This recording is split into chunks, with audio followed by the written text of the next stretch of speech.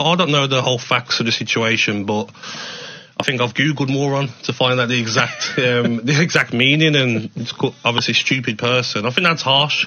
I feel that Simon does say some good stuff, doesn't he, when he speaks? He's a very clever man, says some good stuff, but he just sounds to me like a bitter ex-club owner who, you know, it didn't go well for him at Palace in the end, dislikes players. You could just picture and negotiate a contract with him, Al, Cass. You know what I mean? It'd be a nightmare. It'd be like, you want? No, you're not having that. Not a chance. So for me, like, I thought that it was shocking from Simon. I mean, every player doesn't mind being criticised by the media, but when you start name calling, I think it's too much. So for me, not acceptable from Simon. Should apologise to Jack. And even Jim White's comments when he said it, defending Jack. He knows Jack's a good lad. Like, so I just don't understand how you can just go in on someone that harsh. Was it a bad call by you, Mr. Jordan, calling Jack a moron?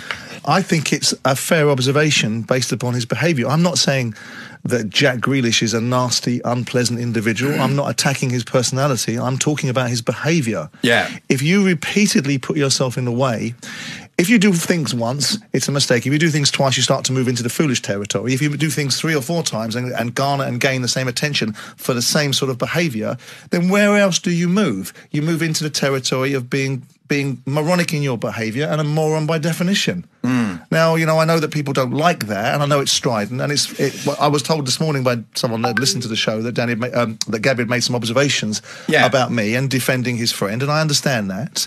The bottom line is a kind of irony about being offended on someone else's behalf, about someone calling somebody a name whilst calling them a name in return. I think that might have evaded Gabby when he was talking about me being bitter and twisted and a failed owner or whatever else it is. And listen, I can't voice opinion on someone else and then not accept the fact that people will voice an opinion on me.